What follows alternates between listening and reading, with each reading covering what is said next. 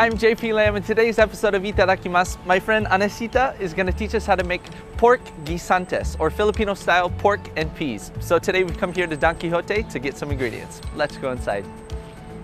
The main ingredients we'll need are pork cutlets and green peas.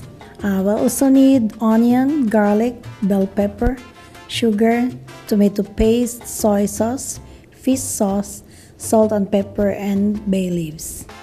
All right, we're back in the kitchen and Anecita is going to teach us how to make a classic Filipino dish, pork guisantes. Anecita, where do we start? First, let's prep the veggies. First, let's cut the bell pepper into strips and saute in oil and set aside. Then let's cut one whole onion into small cubes and mince 3 cloves of the garlic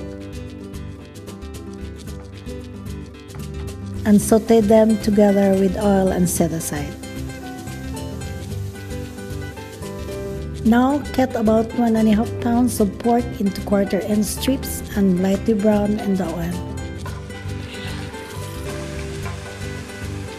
Then add back in the onion and garlic for 2 minutes.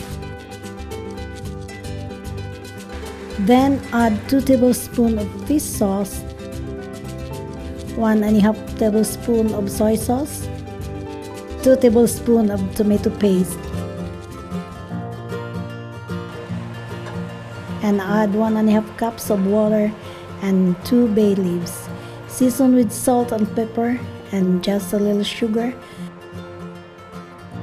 and let it simmer for 25 minutes. So Anecita, how do you know when it's ready? When the consistency of the sauce thickens, so that's already done.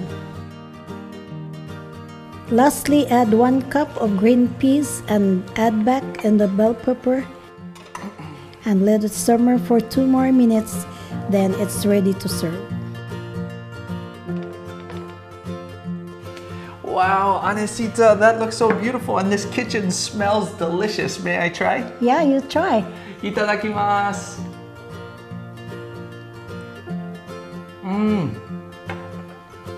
Anecita, that is delicious. The pork is so tender and I love the aroma of those bay leaves coming through. Thank you so much, Anecita. Thank you for watching this episode of Itadakimasu. I highly recommend you try Anecita's pork guisantes at home. And don't forget to pick up a recipe card in your local Don Quixote store. Until next time, I'm JP Lam. Bye-bye. This episode of Itadakimasu is brought to you by Don Quixote, your one-stop shop.